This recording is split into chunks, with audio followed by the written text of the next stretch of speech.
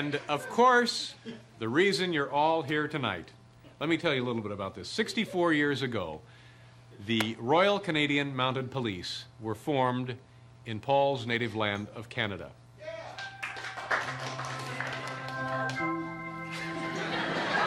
As a tribute to that momentous day, tonight, in the hallway of the 6th floor of the RCA building in Midtown Manhattan, NY, the Great Dog Sled Race.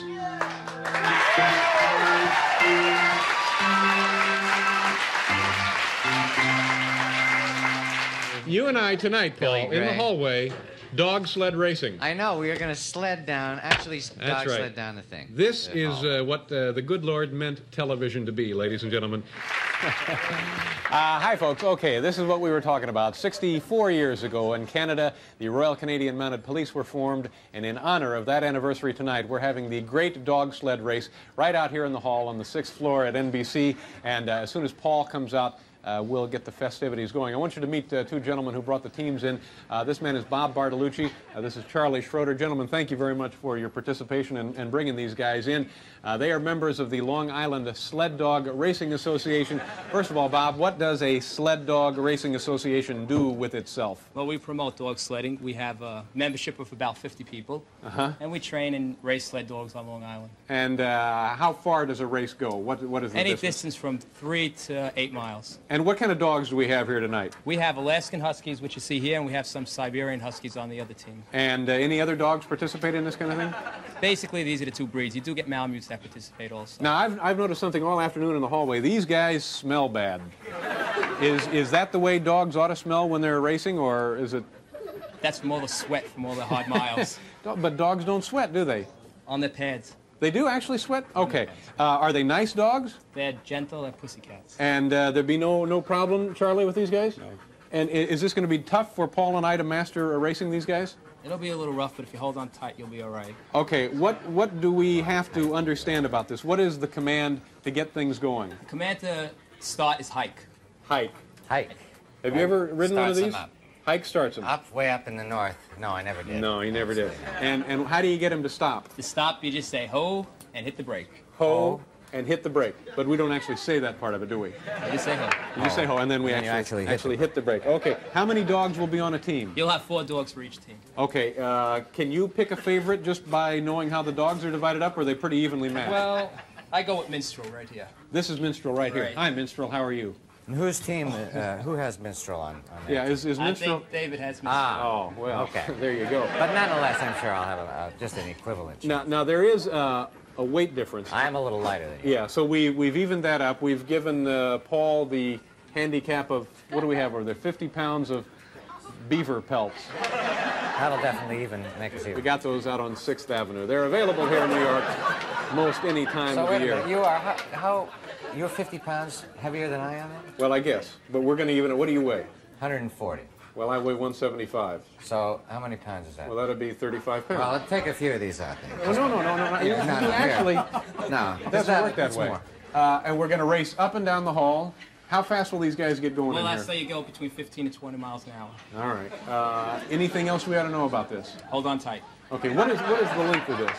I would say you're going about 50 yards. 50 yards. Okay, so it's pretty much a dash event. And to call all of the action-packed minutes, moments of the competition, NBC's own Mr. Bob Costas. Bob, how are you tonight? I'm fine, but naturally filled with trepidation as anyone would be at the prospect of being involved in something like this. You're telling me. Now, have you ever covered a dog sled racing event? I have not, but I'm told that conditions for an event like this are all but ideal today. Well, Subarctic temperatures, howling winds, and as you can see, a fresh dusting of snow on the ground. This man's been under hypnosis. Now, Bob, can you, in a couple of words, describe the feeling out here on the 6th floor? Well, the atmosphere is tense. It's one of breathless anticipation, and looking at these Huskies, I'd say they're every bit as eager as we are. All right. Bob is going to call the race from the finish line. I'm heading there now. All right, Bob. Good luck to you. Paul, Bob, I think you need this. Thanks. Ho! Now, Paul and I are going to go down there with the dogs and the sleds. We'll get ready. Have I left anything out here? Okay, we're all set. Ladies and gentlemen, we're moments away from the greatest spectacle in racing. We're going to pause for a commercial, and the great dog sled race will begin. Come on back. This is Bob Costas back in New York, and I see we have just about reached the traditional pause up at the other end of the hallway. That means we are moments away from the start of the race. Briefly, these are the rules which govern all international dog sled competitions. Each competitor, in this case David and Paul, must start with 1 foot on the side runner of the sled, another foot on the brake. Once the brake has been released, they can use the free foot to push off the ground for propulsion. And the winner, of course, is the first sled across the yellow ribbon marking the finish line in front of me. One last precaution which has been taken. The man you see behind me is licensed paramedic Al Frisch. And Al is standing by with comforting blankets in the event that any of the competitors should suffer from exposure. We are just about ready to get it underway. Let's throw it to our own Jimmy Fitzgerald, who is manning the starting gun. Jimmy, are you ready?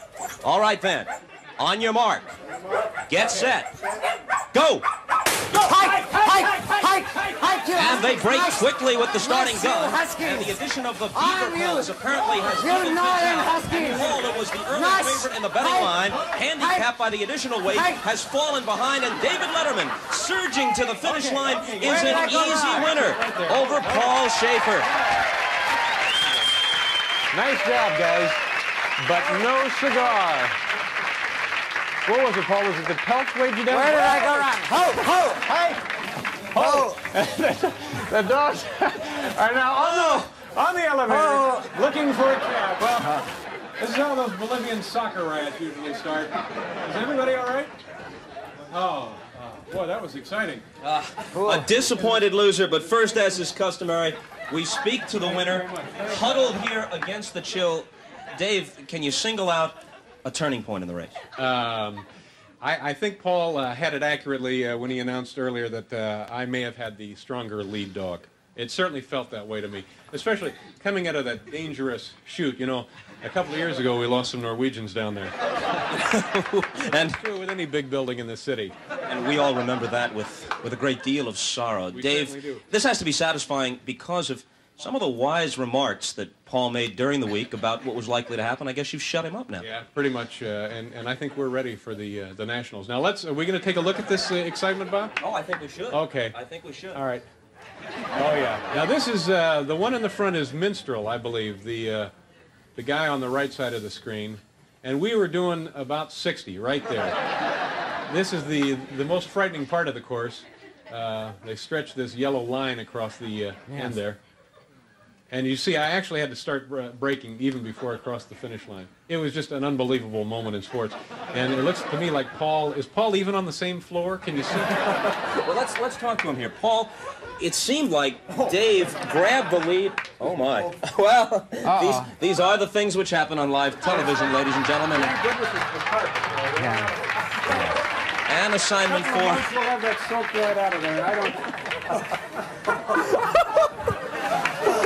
Okay, I'll go ahead and do it, and we'll just take this...